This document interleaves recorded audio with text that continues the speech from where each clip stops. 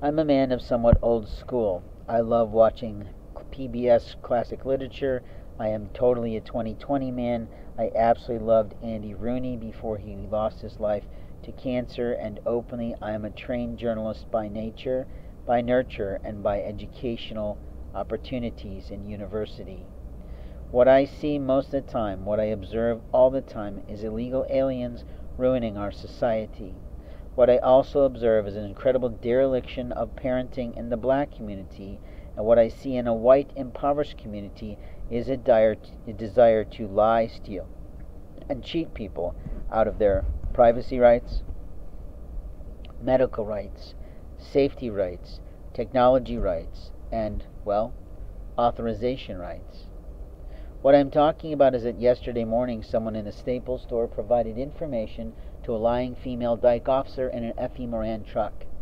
After that moment of time, once again, a second account of mine with a major conglomerate social media company called Twitter was basically set off limits to me. My job in marketing includes this type of technology. My opportunities in life are relieved by the opportunity to talk to people on a political spectrum. Our full-on rights as American citizens is the willingness and the availability and the opportunities to participate in a political community.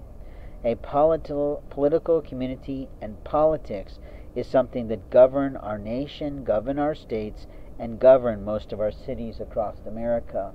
At the end of the day, every fucking person who works in government does work for the current presidency-elect. Old presidents typically walk away in style and grace and with a handful of money, and they go off to do super speaking talks where they can make their $1 million budgets by working and talking for corporations about their life, about their stories, about things they've done. They also go off and build libraries to themselves, and openly that's what they do. But at the present moment, we have companies like The Hill and others that are producing still stories about a president who didn't make it in the election.